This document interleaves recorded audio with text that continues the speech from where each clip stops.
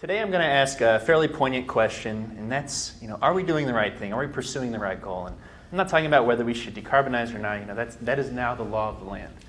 What I'm asking is, if we're going to do this, is cost-effective, modest decarbonization the right goal on the way to deep decarbonization? So I'm going to show you some modeling today, and basically that modeling, it is ideal.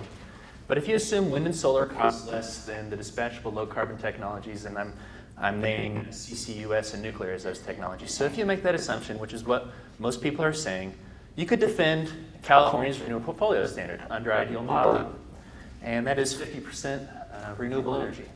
But my question today is, when Californians wake up in 2030 and they have all this renewable energy and they realize the goal was not to maximize renewable energy, the goal was to minimize carbon emissions, are they going to feel good about themselves? Are they going to feel good about the foundation they've set for the future once they need to do 30, 40, 50% more decarbonization after that? And the answer is no. And the reason is this. Deep decarbonization is a completely different animal than modest decarbonization. I think Deck mentioned earlier, talking about renewable energy and natural gas. Well, natural gas is the crutch for renewable energy. The problem with renewable energy is that if it is on, something else is off. And that means something else is going to have a low utilization problem. And if that's natural gas, that's fine. Or not fine, but it won't kill the cost of the system. Because natural gas capital costs around $1,000. They have the lowest maintenance costs. But once we go towards deep decarbonization, everything on the grid is capital intense. The marginal costs become lower. Everything is capital intense. And so we're talking about offsetting something that might have a capital cost as high as $5,000 per kilowatt, probably 3 times the maintenance costs. That becomes very expensive. So what people say is, this isn't really a problem because we're going to have demand response, we're going to have storage, and that's going to solve all these intermittency issues. Everybody knows that there's a timing problem with renewable energy. But what people don't appreciate is the time scale involved in that timing problem. Renewable energy varies on seconds, minutes, hours. There are diurnal cycles. But the seasonal cycles are the ones that you can't get rid of with interconnection towards other regions. And the seasonal cycles are the ones that storage can't solve, or demand response for that matter. So I'm going to go over that today. I'm going to model some storage.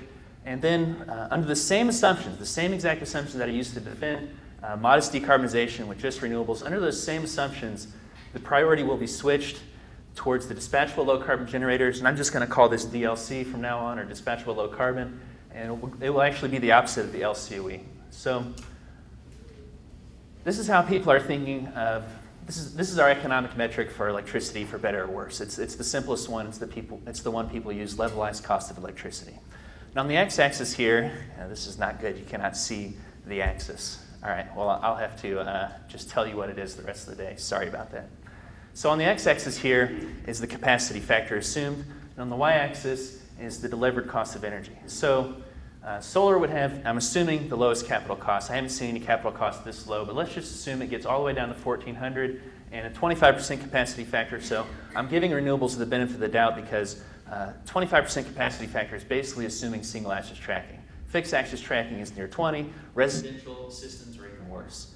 So let's assume $90 for wind, $90 for solar, $80 for wind, has a slightly higher capacity factor, so that kind of makes up for the fact that it has a higher capital cost. And then dispatchable low carbon is way over here with a 90% capacity factor and a capital cost of $5,400 per kilowatt. And these are just assumptions that I'm using to make a point here. I'm not saying these are what the costs are. And so the problem with renewable energy, and Holly actually pointed this out last night, she's not in the renewables industry, but it's intuitive. They all come on at the same time, and they cause a low utilization problem for themselves. So if we had a grid that was 80% renewable energy, this would be the utilization of the last generators added to the system. And then the delivered costs would be as high as 160.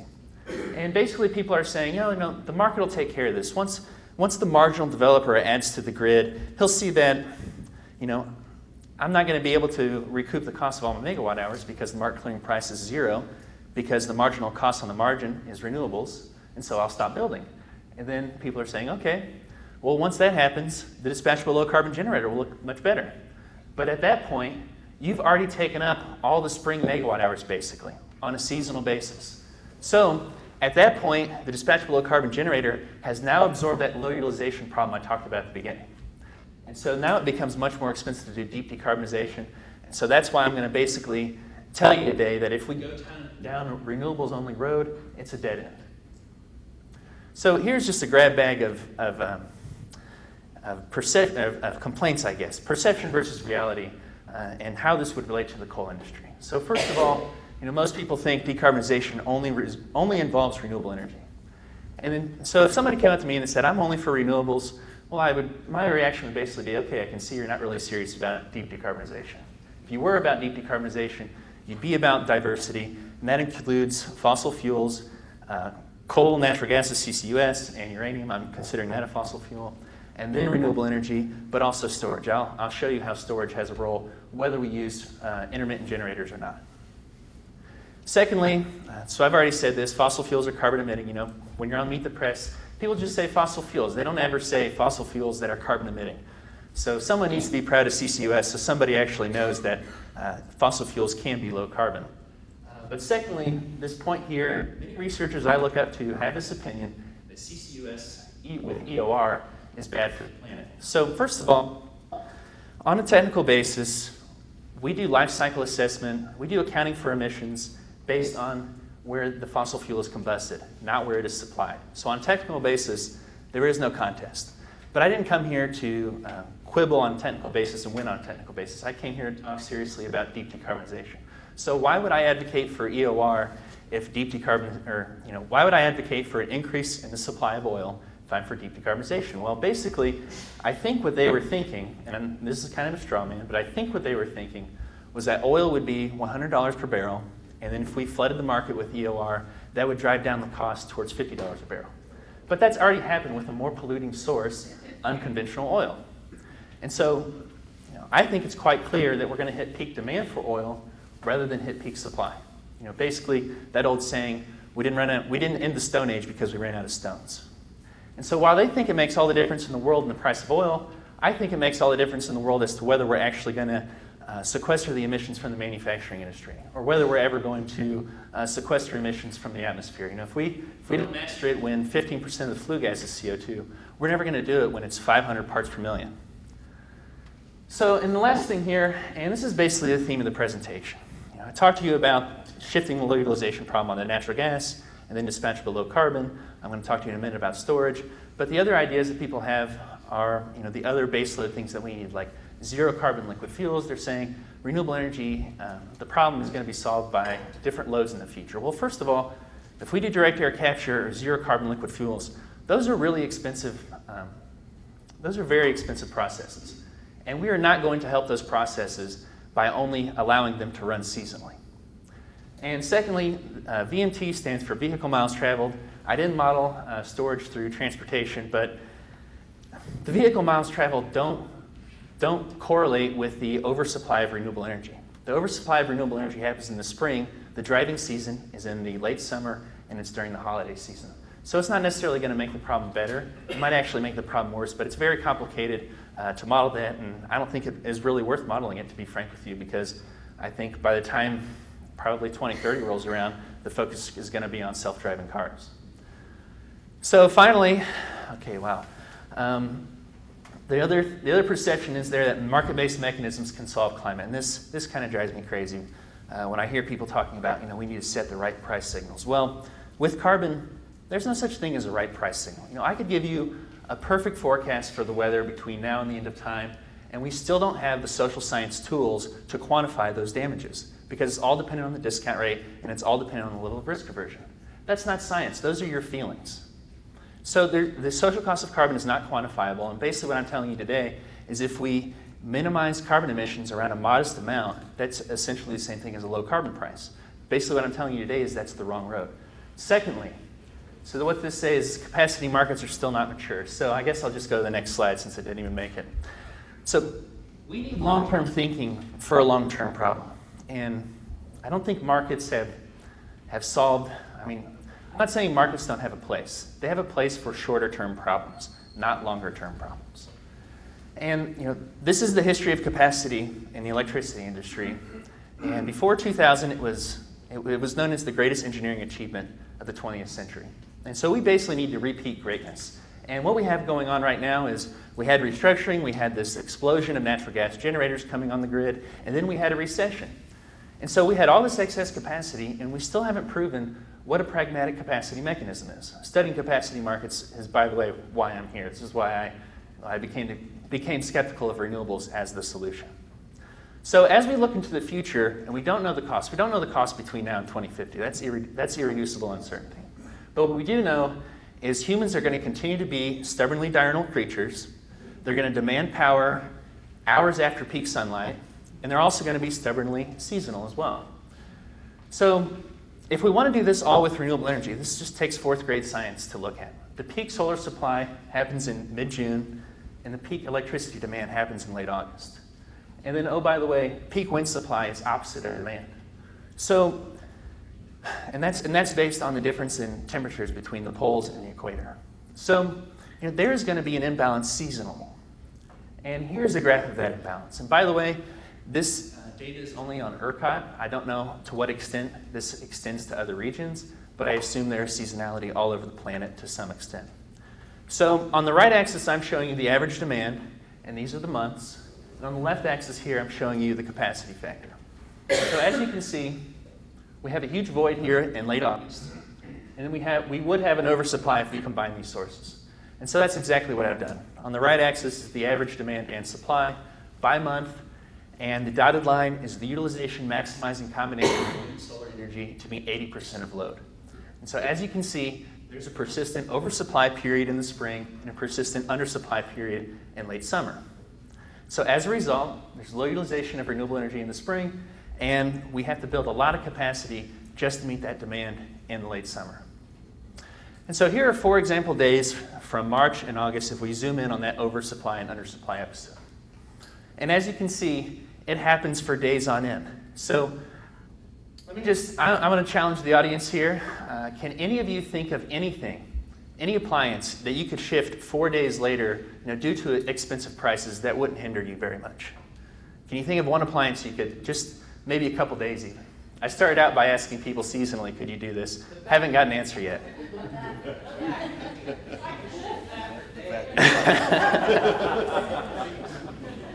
So that's why I didn't include demand response. Second reason is it's almost impossible to model due to lack of data. And so as a proxy, what I've done is I've modeled storage. Storage is, it's similar to demand response, right? If you have a hot water heater, that's essentially what you're using as your storage tool. And so to model storage, costs are very uncertain. So I just assume we had an act of God, and Elon Musk decided that he would give everybody in my study area a free Powerwall for every home in Texas. That's 8.75 million Powerwalls. And so these oversupply and undersupply episodes would totally just dominate that battery. At 3 a.m. on the first day, and this is a non-trivial battery, by the way, 25% of peak capacity and 60 gigawatt hours. That's a lot of storage. But on 3 a.m. on the first day, this storage is saturated. And on 4 a.m. on the first day in August, that storage is fully depleted. And so in order to get this here, you have to hold on to that electron for a long time. Basically what I'm saying is batteries will take on a low utilization problem before they can solve the low utilization problem for renewables. Okay, so how many batteries would be necessary per home? On the x-axis here, this is the amount of low carbon energy required. On the y-axis is the marginal utilization of low carbon energy. So that bottom blue line is utilization maximizing combination of storage. We had one Powerwall that improved the situation by 14%. The next Powerwall, only 12. The next Powerwall, 10. The last Powerwall, only 1%. So as you can see, there are diminishing returns. I'm not the first researcher to come upon this, but I don't know of anybody else doing Powerwall analysis. So that green line up there, that's if we used all 3 sources and tried to maximize utilization. And as a result, we look at those same 4 days, and basically the utilization maximizing combination is dominated by dispatchable low carbon generation. You can see how beautifully this tucks in here. And you can see if we only use dispatchable low carbon, that would make this oversupply a little worse. So the solar actually helps the utilization of all the low carbon. So the reason that is because wind and dispatchable low carbon generators oversupply at the same time, at night and during the winter. So they're in direct competition. So we know that we're going to have an interplay between the 3 technologies. And so what I've done here is I've modeled the utilization of the last dispatchable low carbon generator needed to reach 80% low carbon energy. And on the y-axis here, this is the starting renewable portfolio standard.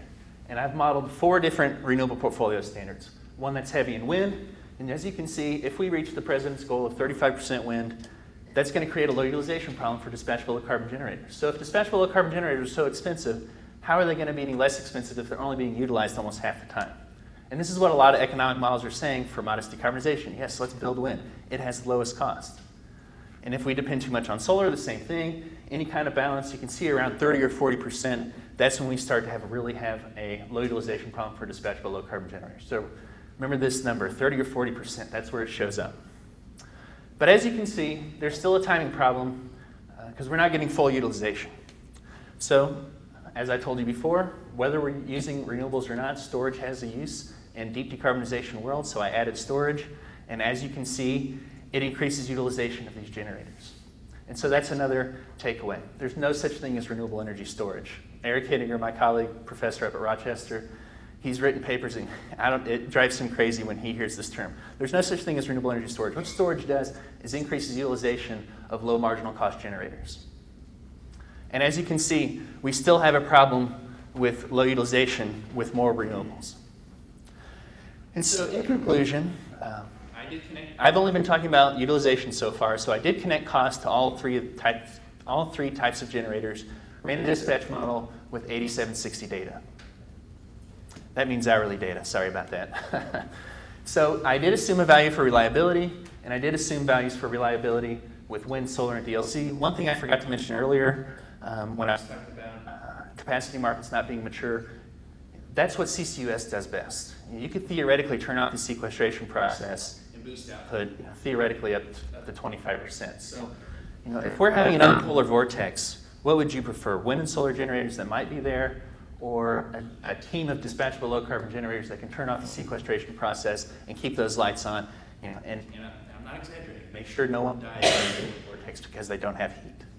So on the x-axis here is the mandate for low carbon energy. And on the y-axis here is the cost minimizing penetration of those 3 different resources, wind, solar, and DLC. And as you can see, if we're only requiring modest decarbonization, 50 or 60% low carbon energy, this can be done ideally in a model with just wind and solar. But once we go towards deep decarbonization, the situation is totally flipped. Dispatchable low carbon generation should take up almost, it should dominate the mix under deep decarbonization. And finally, with that free power wall, the results change slightly, but the conclusion stays the same. And I've been talking about utilization all day today. So one last point here, solar is what's mostly helped by storage. That's because solar has diurnal cycles of oversupply and undersupply, so that battery can be utilized quite often, and so therefore storage helps solar more than helps wind, even though I assumed a higher cost for wind here. So here's my conclusion pictorially.